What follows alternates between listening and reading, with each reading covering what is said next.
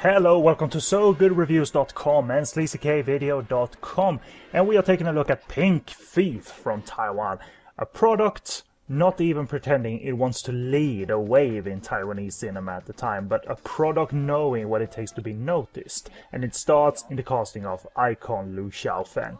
Pink Thief seems to take a page out of the Taiwanese social realism book, but it's merely on the surface, because despite grit and some personal drama, the drive is, getting the lead here, and that equals box office, that is the drive. But it takes somewhat of a devotee of the era and the actress to appreciate Pink Thief on a slightly higher level, I should admit.